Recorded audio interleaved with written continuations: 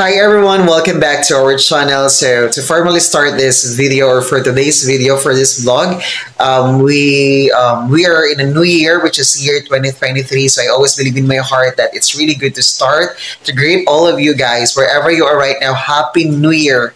And I would love and I would like to use this opportunity to give you all the things because all of you deserves to receive this. And I just want to say thank you for every support niya. Kung nadawat, gikan ninyo.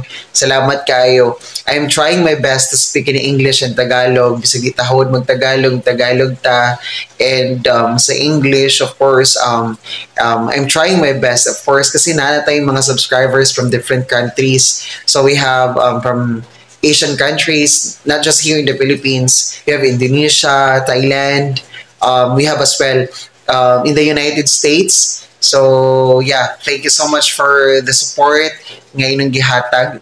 No, I I'm really desiring na sana po mas dumami po yung mga subscribers and followers natin. And of course, I would love as well to I would use this opportunity to ask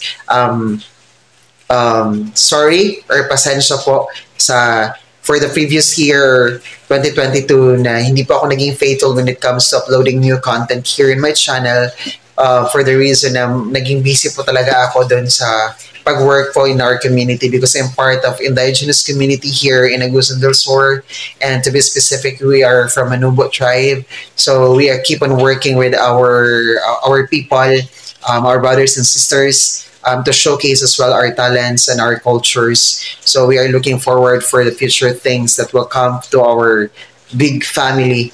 So for that, glory and honor belongs to the Lord for that.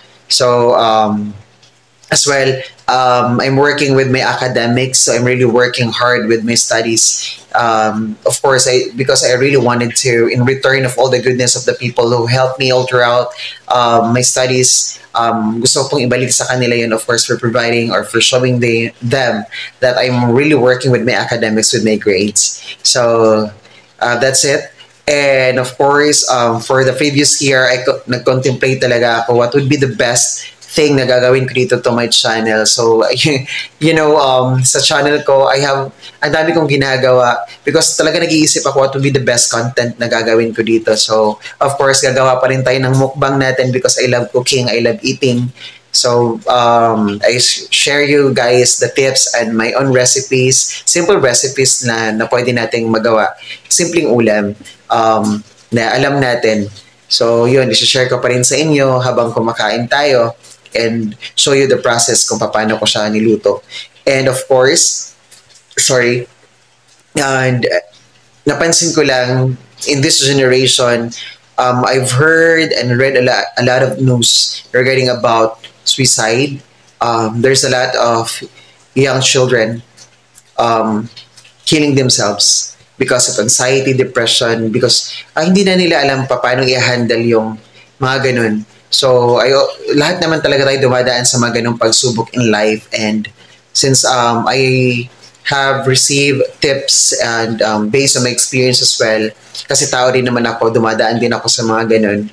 So, yeah, I will share to you some tips na alam ko and the things na I've learned from reading, from the authors, from the writers na gumagawa nun, and sana po ma-share ko po yung at makatulong po sa lahat po ng mga kabataan natin ngayon na they are really wondering what to do in the midst of storms sa ilang mga kinabuhi. So that's the reason. So once again guys, without further ado, daghan kaayong salamat. Thank you so much and maraming salamat po sa inyong lahat. Please keep on watching. Sa lahat po ng subscribers ko, followers ko, please keep on sharing our videos.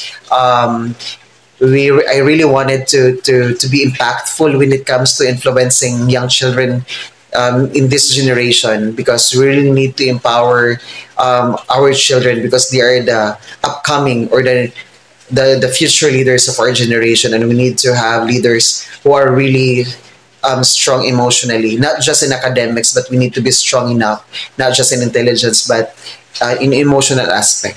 So we have to work on it, and we have to pray for that to be possible. So daghang salamat sa tanan. See you in our next video. Bye bye and thank